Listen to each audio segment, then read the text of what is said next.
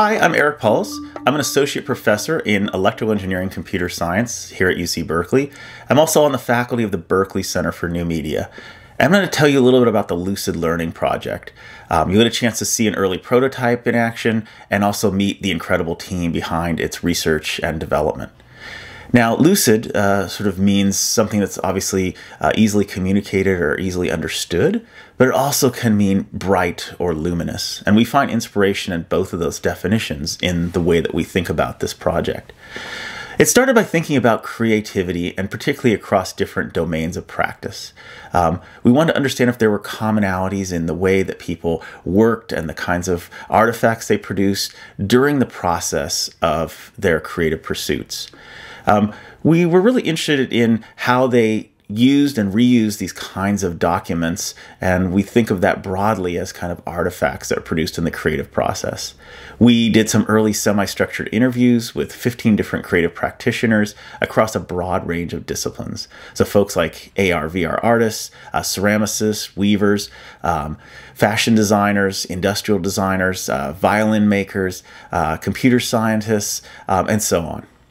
And we looked for the commonalities of how they used these artifacts within their creative process and how they also reused them.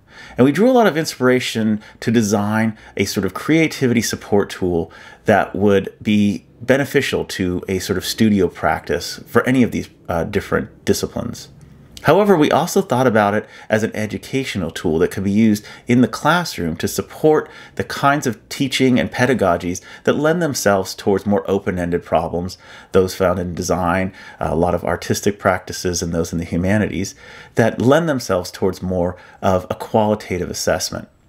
And the tool that we developed is called Kaleidoscope. It's modeled after the kind of busy, messy, but inspirational workspaces that we all inhabit.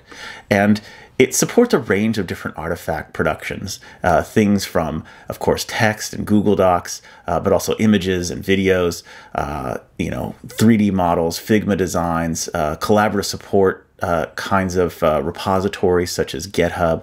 And the idea is that really, rather than focus on the sort of final showcase and artifact production that might be part of the final piece, we really wanted to sort of capture all the side steps and the pivots and all the beauty and valuable messiness that's part of that creative process. And it's a new approach to documenting and of this creative work. And we put it into a classroom setting. And in the classroom, it allows elements of the designs that students are working on to receive really quick feedback from either fellow classmates or from the teaching staff or even outside domain experts. Within teams, Kaleidoscope helped facilitate sort of best practices of team communication, setting of roles, measuring progress, and all the kind of distribution of tasks that go on in groups. For the teaching staff, it provides a valuable new lens to observe and understand how group dynamics are emerging, the kinds of participation and contribution that's occurring in these different groups, highlight when groups are actually struggling, but also when they're actually succeeding. And we also allow individuals to tag specific artifacts and elevate them to a sort of portfolio showcase. And this could be used to showcase a series of final designs in a course, and also a personal portfolio for students to take with them while still retaining all of the underlying process and messiness that is important to reflect and think about those individual projects. We've developed this prototype Kaleidoscope. We've deployed it in a human-centered design course, a computer science course at UC Berkeley. And it's running now. We have about 110 students in this class, and we're learning a lot about how students are reflecting on it and using it. And we hope to actually iterate on our design and deploy it in further courses outside of engineering in the future. We look forward to your feedback, but I really want you to get a chance to see some of the elements of how Kaleidoscope works. So I'm going to hand off to the team now. Group collaboration during remote instruction can be challenging. Design courses like CS160, User Interface Design and Development, include highly collaborative group projects. Kaleidoscope allows teams to share their creative artifacts in a shared digital studio, building a reflective, collaborative space that evolves with the team. Artifacts are generated throughout the creative process, ranging from temporary, low-fidelity artifacts to final, polished outputs. These include sketches, meeting notes, reports, prototypes, and many others. While sketches and brainstorms might usually be kept separately from code commits or digital video, Kaleidoscope brings all these artifacts together into a studio space where they can be seen as parts of a larger whole. The visual layout provides rapid foraging behaviors, foregrounds progress, and collects the history of ideas chosen and set aside, directions taken and not. One student describes Kaleidoscope as a go-to place where we can know that all of our developed ideas and drafts are kept.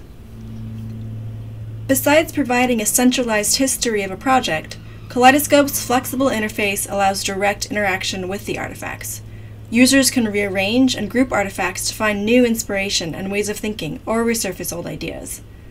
Kaleidoscope also situates feedback directly within the context of the project's history. Students can request feedback from team members or publicly from the entire class. Feedback is visible in context with the artifact so it can be recalled and referenced. Students have found this feature particularly useful, allowing them to converge on and improve ideas within a team, as well as solicit inspiration and fresh eyes from classmates. Kaleidoscope provides insight to instructors about the class as a whole by easily grouping all submissions from an assignment in a single view. Instructors can get a sense of a class's strengths and weaknesses, as well as share exemplary examples with students. Students can see their classmates' work as they develop their own projects, learning from each other's techniques and processes. After a product is complete, the studio provides a history. It contains resources used, knowledge gained, and decisions made. It can also be reformatted easily into a publishable portfolio webpage showcasing only chosen artifacts. Kaleidoscope is still under active development, releasing new features weekly. We're developing visualizations to help students learn about their own approaches to design, as well as features to support domains beyond CS160, such as costume design, theater, or technical research. We also envision extensions connecting to AR and VR mediums for collaboration and exploration. Kaleidoscope provides a flexible platform for remote collaborative creative projects, especially in Berkeley courses, as well as a launchpad for future research into effective documentation and artifact-focused process across creative disciplines.